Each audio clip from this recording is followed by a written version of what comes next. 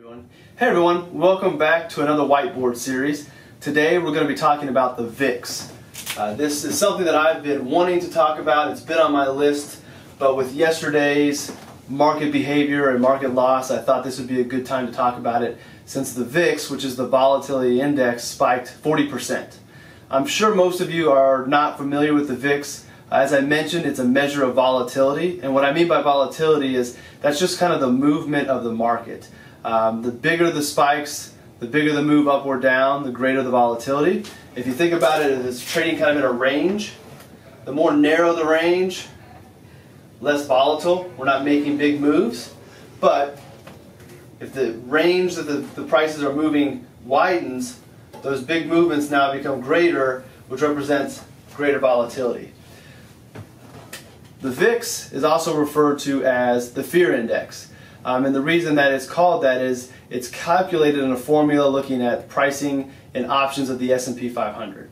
I'm not going to go too deep into details because it's really not that important for you. I just want you to know what it is. But it's based off of pricing of options, and as the VIX goes up, it's representing that there's more fear or more concern or anxiety in the market because investors are purchasing options to protect themselves on the downside. So it would lead short-term investors to think that the expectations are that in the short term the market might continue to go down. If you think back to 2008, 2009, if you heard about the VIX then, the VIX was very high. There was a lot of fear in the market.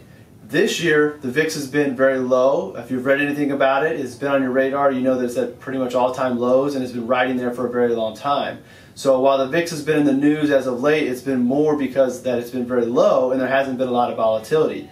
Yesterday, the VIX pops 40%, the Dow's down 370 points because we haven't had very many big swings in the market. You see a little bit more anxiety with what's coming out of Washington and other global things going on.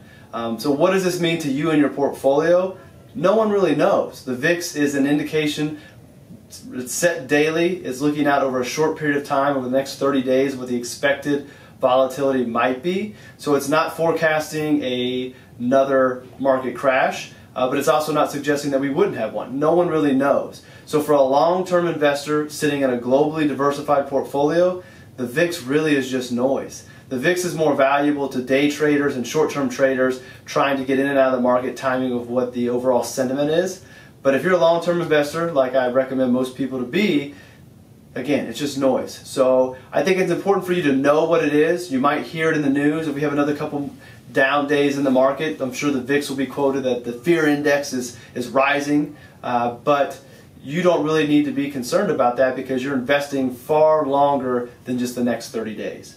So I hope that gives you an explanation of the VIX. You feel a little bit more educated on what that means and why it popped yesterday, up 40%. I haven't even looked to see what it is today. So that shows you how much I really care about the VIX.